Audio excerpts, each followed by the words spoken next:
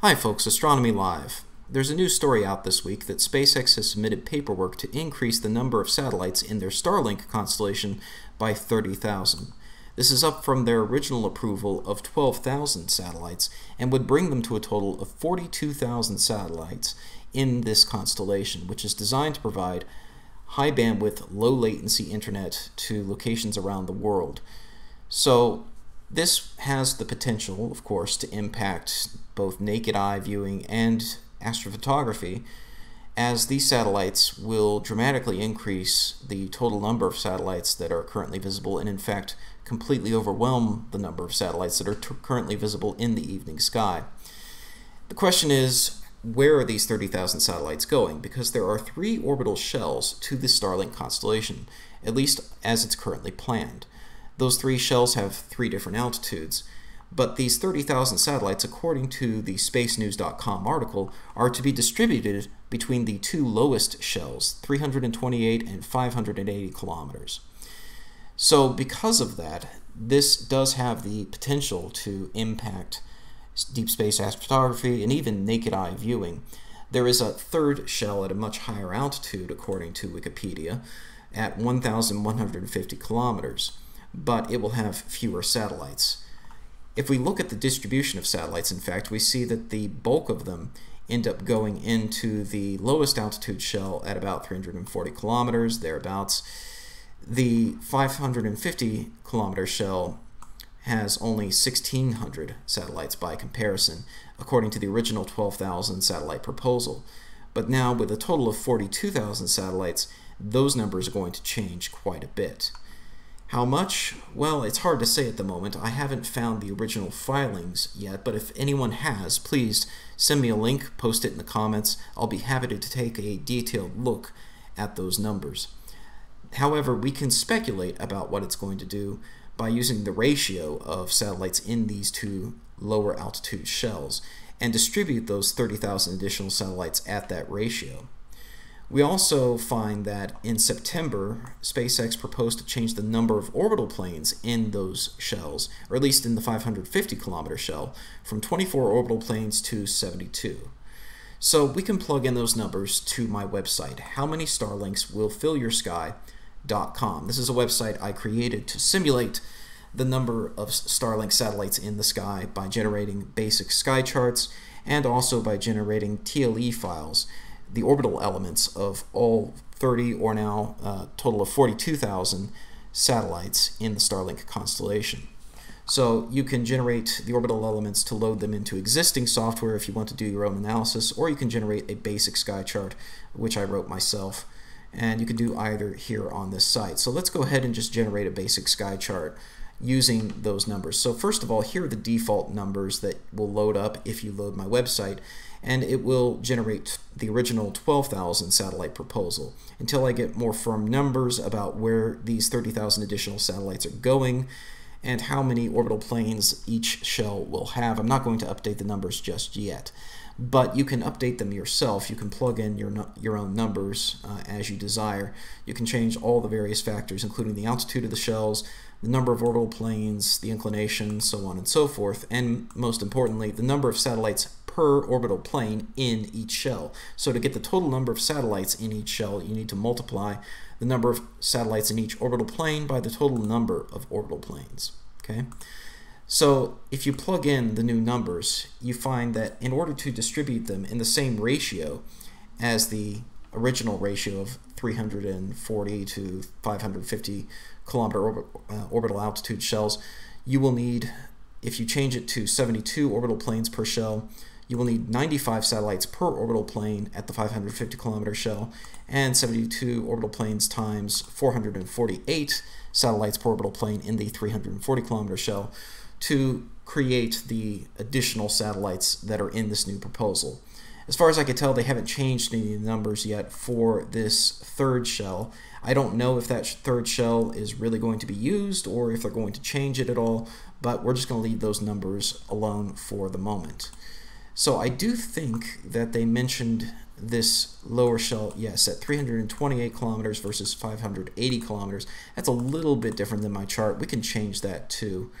So We can change the altitude of the shell as needed, and then 580. Come up here, change this to 580 kilometers. So we can change those numbers as well. Now, if you generate sky charts based on these numbers, here's what you see. So for my location, or a location in Florida anyway, at about 8 p.m. tonight, if those satellites were all in orbit right now, this is what that would look like. Each green dot represents a Starlink satellite. Each red dot represents a naked eye bright satellite that would currently be visible. So each one of those red dots represents a current satellite that's already up there, not counting Starlink, and is bright enough to be seen by naked eye. And as you can see, there would only be 7 of those visible at that moment at 8 p.m. tonight from my location, versus Starlink, which will have 923 satellites above the horizon with line of sight to the sun. This is only counting satellites that have line of sight to the sun, because those are the ones that are going to be reflecting sunlight that you could potentially see. Now, the satellites in the lowest altitude shell, of course, have the greatest likelihood of being naked eye visible. The satellites in the 2 higher altitude shells, probably not as much. So if you just want to see what it will look like with just naked eye only satellites, zero out the numbers for the other 2 shells and just generate the numbers for the lowest altitude shell if you want to see what that'll look like. For myself, though, even the higher altitude satellites are a concern, because it has the potential to impact deep sky astrophotography with a camera, and especially with a telescope.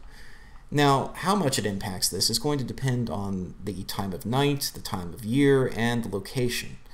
So, just so you can see a comparison of what it would have looked like with just 12,000 satellites, this is what that looks like. If you change it to the new 30,000 additional satellite proposal of 42,000 total satellites, which, again, I can't help but feel that must be a nod to Hitchhiker's Guide to the Galaxy there, with 42,000 total satellites, we see there is a much greater number visible there. Now, as I said, if you look at this later in the evening, you'll find that it's not as big a deal. So let's change this to 72 orbital planes. Let's change the number of satellites in the 550 kilometer orbital plane to 95 satellites per plane. Let's change the number of orbital planes in the 340 kilometer shell. Let's change that to 72. Let's change the number of satellites in that plane to 448. And I think we said these numbers were actually a little bit different, right? 328, and what was the other one? 580. So let's change that a little bit, 580. Okay, and let's say this is going to be somewhere in Florida or thereabouts, and we're going to say this is this is universal time, keep that in mind. So that's going to be 4 hours universal time. That will make it midnight local time for me here in Florida on October 20th by universal time. And again, we need to change this to -80 actually, because longitude is east positive here. Being in Florida, this should be -80 for west. Alright, and let's go ahead and generate that chart. So this is what it will look like at midnight. You'll need to give the website a few moments to generate all 42,000 satellites. And if you see that, there would only be 1 naked eye, potentially naked eye bright satellite visible, and 0 Starlink satellites visible. It would be a clear sky free of satellites, basically. But that's for October 20th, and that's for Florida. It's a very different situation depending on your location and the time of year. So let's say you're living at a much more northern location, like 53 degrees north, which is equal to the inclination of these satellites. And that's based on the first operational Starlink mission. I don't know if the orbital inclination of the various shells might change, possibly, I don't know.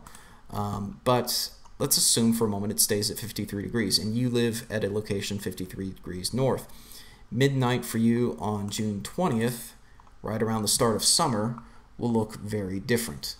So let's see what that would look like. Again, midnight local time during the summer from a more northern location. And there you go. Now there are a ton of satellites, over 1,000 satellites visible. This is with that full 42,000 satellite constellation, and they are completely filling your southern sky.